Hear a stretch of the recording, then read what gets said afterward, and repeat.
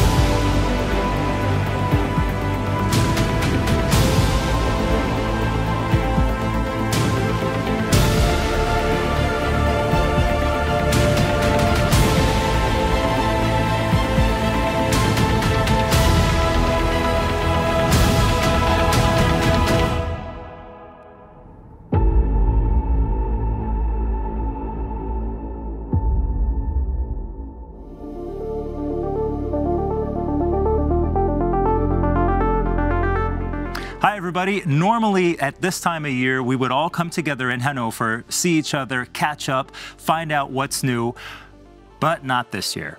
Nevertheless, business must go on. And Cedric, tell me, how often have we been in front of the camera meanwhile? Many, many times. I feel like being on a sitcom and we meet every week. Right? Yes. Netflix is calling here. It's a challenge to stay together, I guess we can say, and to keep in contact with your customers. Maybe you can tell us what you've experienced over the past year. You know what's interesting? I actually met a lot of customers and partners, and I met them more often because I didn't have to travel. The interesting thing here is that they tell me that they're juggling with a lot of challenges. And they have to adapt to those challenges at the same time to all the global challenges. So it's pretty crazy out there. Absolutely. Very demanding times. So what challenges exactly is industry facing? If I'm talking about the big challenges, it's the whole spectrum, right? We're talking about population growth. We're 7.5 billion people today. And within a couple of years, by 2050, we will be 30% more people, 10 billion people. All of those will need more resources. They all want access to those. And at the same time, we need to be careful that we don't have too much of an impact on climate change. Last year was one of the 3 hottest on record. These are the types of problems which exist at the macro level. And on top of that, COVID hit us hard. And you know what? COVID is one of those viruses which profited from globalization. Never has a virus spread that fast, right? And it changed markets and demands overnight. I mean, I can see it. My kids, my son, for example, has been buying yeast and buying flour and baking bread. That's something which is completely different. And actually having to stand in line for that, to get it in the first place. I think we all remember that. So huge and urgent challenges for sure. But how can an industrial company get a grip on all these different requirements? You know what? The companies which were digitalized and automated more than the others, reacted much faster and much more flexible. And I'll give you an example. We talk all about BioNTech, right? BioNTech, you have to understand, was young, very innovative, and we've been working with them for several years in the area of cancer research, actually. But then they really sort of found out this vaccine. We have to understand that never before have we had a virus which was detected, analyzed, a vaccine developed, put into production, tested within a year for billions and billions of people. And that's only possible when you go digital, because normally the pharma industry is extremely regulated, but it's interesting because it's highly regulated in an old-fashioned way. So you would go through production and do a lot of ticks. You could lose those papers, you could do certain things, and putting it digitally not only made it more secure, it actually made it faster.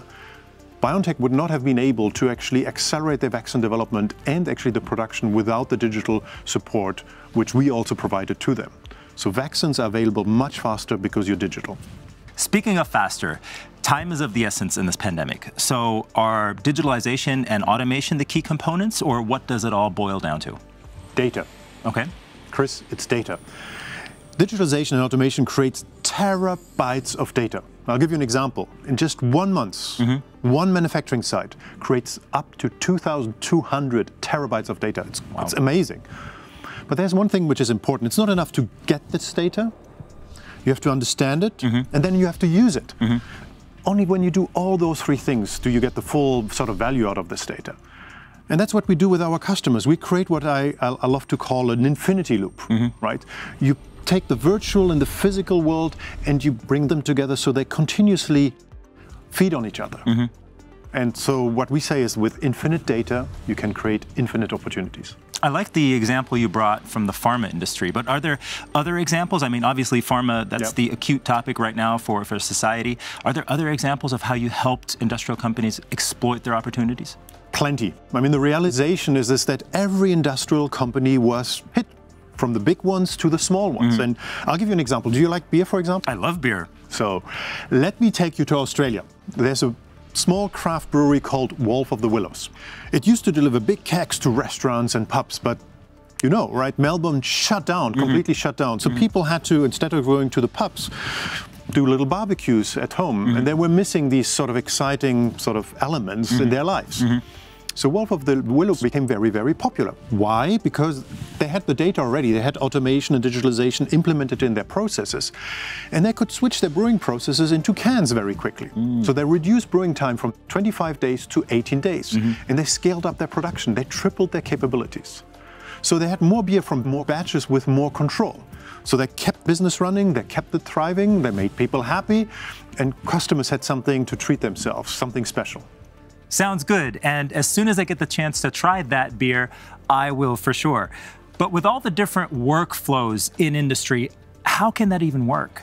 Look, we live in a world full of silos, and we need to bust those silos. Different processes were traditionally in separate worlds. Every step, every process was digitalized and optimized on its own. I'll give you an example. Products were designed digitally. Machine tools were optimized with software. We digitalized the resource planning, but we didn't connect that data. We lost all the value by connecting those different processes together. So we need to break down those silos, silo busters, and connect the dots. What silos are you looking at? I'll give you a couple of examples. There's the software silo, there's the hardware silo. There's the IT, there's the OT, there's the shop floor, and there's the top floor. These are types of silos I'm talking about. And what does this mean exactly? Look, Chris, think about how often does a product developer actually talk with the people at the production machines? Very rarely. How often does a mechatronics engineer talk with an IT specialist? How often does the shop floor visit the people in the top floor? These are the things I'm talking about. So you basically bring these worlds together, like hardware and software, for example. Exactly. We're really sort of merging these worlds. Product designers can start simulating and optimizing a product or a plan in a digital twin in advance. From there, data runs through the whole complete life cycle and back. That is what I'm talking about when connecting the dots. Okay. And where does OT and IT come into play? If I think of OT, operational technologies, that generates huge amount of data, right? In the areas of PLCs, we produce PLCs. 100 terabytes of data are produced every hour. Now, we need to understand that data, we need to use that data, and we need to bring data IT analytics into this OT world. I'll give you an example. I have a smartwatch, right? The smartwatch, I mean, we use it to see how many steps do I take, how many kilometers do I go, how is my pulse, how is my breathing. These are the type of things it does. But I'm using an IT sports app to tell me, Cedric, you know what? Your blood pressure is a bit too high. You need to walk more. It gives me insight on how I can sort of optimize my life. Now, this happens, the same thing happens when we bring IT and OT together in your production. You can recognize downtime patterns in advance. You can optimize your energy consumption, be sustainable. You can sort of see the maintenance need. You can see what needs to happen even before something happens. So you can decide how to optimize your behavior. That's how we bring this shop floor and the top floor together. You have much more informed and confident management decision. You can actually really think, how am I going to do my enterprise resource planning? What is happening to my purchasing process? How can I accelerate my time to market? Because I have the data to make the confident decision in advance. Okay, so let me see if I got this right. If we stick with the sports app, that means I can decide on whether I want to do more sports or not, whether I want to work out more or not, or work on my sleep patterns. That's all my decision. You got it, Chris. So everything is connected to everything else, which basically describes the Internet of Things, right? The industrial Internet of Things. In the industrial Internet of Things, industrial processes are much more modular and much more flexible. But come with me, I'll show you. Okay. Oh, wow. Now I see what you mean by flexible and modular production. Now maybe you could tell us, are all these technologies already available? You know what? Many are. And we're driving them further and further and further. I'll give you an example, industrial 5G. It's a high-performance communication network which is there to get all the data extremely fast and very reliable, exactly when you need it. Oh, okay. I see what you mean. So that is also one of the reasons why 5G is such a hot topic. You got it, Chris. Definitely that's the reason. We're prototyping this 5G, which you're seeing here, as a network for industrial application in one of the exhibition halls in Hannover. So on one side, you can use it for trade shows, you can do sort of demonstration in real life, and during the rest of the year, you can actually do tests and field trials. So 5G networks enable components to react to each other in real time. But is this enough to call them intelligent? I mean, is this all they can do? You know what, Chris? Getting the data is just the first step. You need to understand it afterwards. And I'll give you an example. Edge computing brings the data analytics I was talking about to the shop floor. Okay. It will increasingly not be only done in the cloud, but also locally. By 2025, 80% of all data is expected to be processed close to the user in some type of smart edge device. And only 20% will be up in the cloud in some centrally computing facilities. Okay. And I want to introduce a solution like what we call Edge for Drives, right? You can know what your machine is doing. You can know if it's operating within its parameters. You can know when does it need servicing. You know how much energy it consumes. You might or might not know 70% of all energy in a factory is actually used by motors. So if you optimize it, it has a huge sustainability impact also. So there's a huge benefit in closing the gap between the IT and the OT world. When you tell me this, it sounds like it's really easy to start with, but what if I don't have any IT experience at all? You know what? Most people don't have IT expertise. But we want everyone should deal with the data which is being generated and actually use it flexibly. And we have a solution. It's called Mendix. It's a low-code, no-code platform. It's a platform with a very, very simple sort of visual development language. So everyone can directly contribute by creating value from data by using these capabilities. Okay, now it sounds as though digitalization and automation technologies will solve all our problems. But is technology the one silver bullet that will get us through any challenge? You know what, Chris? Let me show you. Let's go back on stage and actually see what I mean. The one thing which is super important is that we need to work together, right? Siemens might be the #1 in factory automation and industrial software, but we have to find suitable partners and work together in an ecosystem. Companies of all sizes, from industrial giants to small enterprises, have to work together to create value. And this is how we'll all be able to use our resources more efficiently then, right? I mean, you mentioned before that COVID is not the only topic we still need to tackle, which we're not over with, we're not done with. Climate change is another major issue. It's the issue of this generation, right? We need to use this infinite data to save our finite resources. Industry, for example, we account for 35% of global energy consumption. And we have to address it. Every little thing we do has a huge impact. How do we reduce this energy consumption? We need to make our industrial components, our industrial processes smarter. We need to enable our customers to actually manufacture much, much more sustainable products. And I'll give you a showcase. This is an example from an industrial customer, right? Producing a packaging machine that uses 90% less energy. Wow. It's huge, right? But we don't need to stop only there. We're using our digital technology ourselves to make our product carbon footprint transparent across our entire supply chain. And we're starting with the factories, but you have to understand that not only the factories are producing carbon. Actually, the supply chain, if you look at the whole supply chain, 90% of all the carbon footprint is generated across the whole supply chain. Oh, wow.